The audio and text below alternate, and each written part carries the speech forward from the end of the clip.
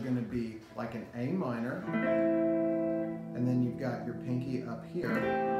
on the E string, okay, and then it goes down to the second fret of the E string, and then you take the pinky off, and then you grab the first fret of the E string with your pointer finger, and then it goes back to A minor.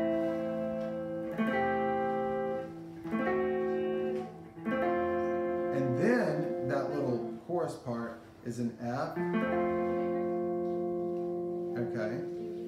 and then you pick your finger up and move it off and move this finger over,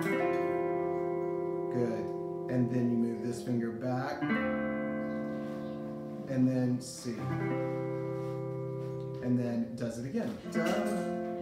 da, da, da. So if you go right from the beginning of that, okay, then you have